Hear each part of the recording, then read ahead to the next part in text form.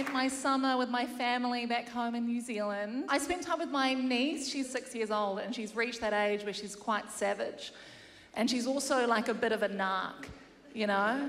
Like she always tells on the kids that she goes to school with to me. She'll come up to me and the thing she hates the most is when they swear. She'll come up to me and she'll be like, Auntie Mel, someone at school said the C word.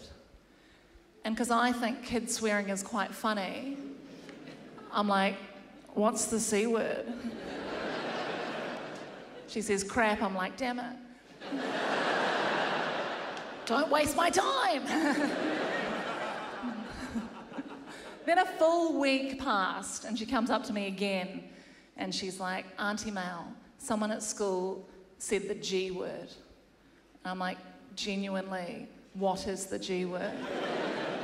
She leans in real close, whispers in my ear. She's just like, fuck.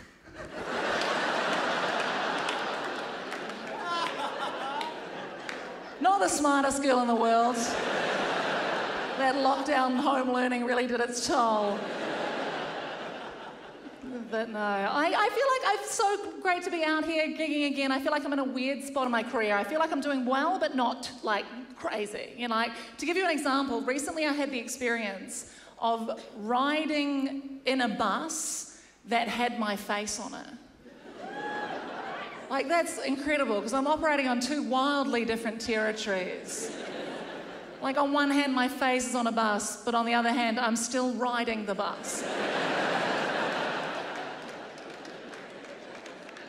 I was at a party, I spilled a drink, someone said taxi, I was like, no, tram. But it's good. I really hope this works out for me, you know, in the long run, because I've been bad at every other job I've attempted. You know, I used to work in radio, sucked at it.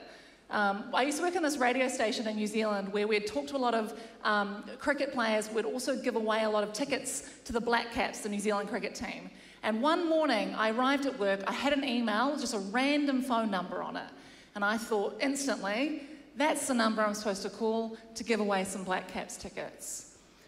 It turns out that was Trent Bolt's number, who some people are realising is in the Black Caps.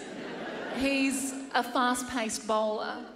So I called up Trent Bolt and I was like, congratulations. You've won tickets to see the Black Caps. He was like, I'm in the team. I was like, be grateful. He was like, what the fuck? I was like, don't say the G word at me. Thank you very much. I've been Melanie Bracewell. Have a good night.